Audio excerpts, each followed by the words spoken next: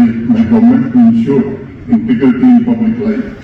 Any inefficient use or misallocation of resources will be re-examined and necessary course correction will be undertaken to ensure that the benefits of every penny are fully harnessed by the people of Jammu and Kashmir. My government will invest in building capacities of the youth for their gainful employment and will also foster their entrepreneurial capacity. The expectations of the people for improved living facilities like roads, public transportation, electricity, drinking water, sanitation, schools, healthcare facilities, healthy and congenial environments, internet connectivity, etc., which enable them to lead a happy life will also be fulfilled. Connectivity is crucial for the economy. While improvements have been made in the road network, more efforts are required to connect the remaining inaccessible areas. My government will fully leverage funds from centrally sponsored schemes like PMGSY and NABARD funded programs to realize the vision of connectivity as an invitation with the road. Implementation of major ongoing connectivity projects will be fast-tracked by facilitating acquisition of land, forest clearances, and removal of encroachments. Ongoing expressway, national highway, and ring road projects for Jammu and Srinagar city will be speeded up for their early completion. Work on the upgradation and conservation of the Jammu-Pune national highway will be expedited for its early completion. New national highway projects will be taken up with the central government to improve connectivity to remote and backward pockets to accelerate economic growth. Connectivity of rail to the rail, which will be a reality soon, will be a turning point for economic development and prosperity. Night landing facilities at Jammu and Srinagar airports will further enhance connectivity and push the tourism sector further. My government will take all necessary measures to ensure that the development dividend of these initiatives reaches the remotest pockets and uplifts their lives and livelihood. My government will pursue implementation of projects for rail connectivity to important unconnected areas, including the border districts of Rajouri and Poonch, with the government of India. My government is committed to provide 200 units of free electricity to deserving households. Many hopes and expectations. My government is fully geared up to realize these hopes and fulfill these expectations.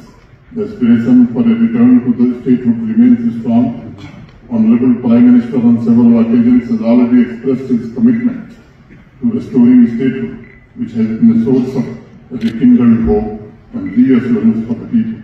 The Council of Ministers of Jammu and Kashmir has recently passed a unanimous resolution calling for the immediate restoration of statehood. This resolution reflects the collective will of the elected representatives, echoing the aspirations of the people for the reinstatement of full democratic governance. My government will make all efforts for the restoration of full statehood and constitutional guarantees available to the state. It would be befitting the reciprocation of the faith reposed by the people of Jammu and Kashmir in our democratic institutions. In the meantime, I urge all stakeholders to work together as one team and extend full support to my government in fulfilling the hopes and aspirations of the people. My government is fully committed to implementing the promises made to the people for further political empowerment and for creating an enabling environment for employment, sustainable development, social inclusiveness, and expansion of the economy for enhancing the overall quality of life. It will work relentlessly on the three principles of economy, ecology, and equity that will shape our future. We commit ourselves to this balance for a better and brighter future for all. Jammu and Kashmir is growing at an annual growth rate of about 7%. My government is committed to give push to this trajectory of growth and create more avenues of employment through policy interventions and infrastructure development. My government will also work on various reforms to strengthen the fiscal position of J&K. Huge natural resources endowed in J&K will be sustainably developed without harming our ecosystem. That will ensure protection of these resources. Further, every section as well as every region of JNK will be treated equally and developed for ensuring inclusiveness and equity for balanced development, which will be a solemn and sacred commitment of the government. I believe that the new legislators, the administration, and all other stakeholders should work together to handle the challenges before us for a better and prosperous society.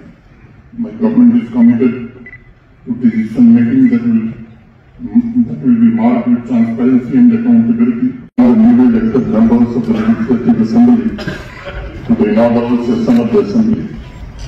We gathered here after the successful and peaceful conduct of the first democratic elections in over a decade. These elections, the first since the abrogation of Article 370 in August 2019 and the reorganization of Jammu and Kashmir into a union territory, are a critical milestone in restoring democratic governance after a period of political uncertainty. It is a testament to the endurance of the spirit of democracy, the strength of our institutions, and the faith that the people of this region have in their democratic representation through this assembly. It is a privilege to witness the restoration of this august house, which once again reflects the aspirations of the people of Jammu and Kashmir. One of the most encouraging aspects of 2024 elections was the high voter turnout, reflecting the enduring faith of the people in democratic processes. The high turnout in regions that traditionally could not participate fully because of the vociferous minority sympathy to separatist sentiments indicates that the people of Jammu and Kashmir continue to see electoral participation as a means to voice their concerns and aspirations. The successful completion of the electoral process marks an epoch in the history of Jammu and Kashmir. This gathering and the swearing-in of elected government in Jammu and Kashmir marks a moment of immense pride, as it has not only strengthened the democratic fabric of our nation, but has also become a beacon of hope to all for a brighter and more inclusive future. For me personally, there is a moment of huge satisfaction when I assumed the responsibility of leading the administration 4 years ago. My foremost priority was to hold assembly elections so that there is an elected government. With the support of our political leaders, civil administration, security forces, Election Commission of India, and most importantly the people, we have successfully achieved this objective. This accomplishment is a matter of great satisfaction as I look forward to work together with you all for strengthening the democratic institutions and providing the people the governance and the future they deserve.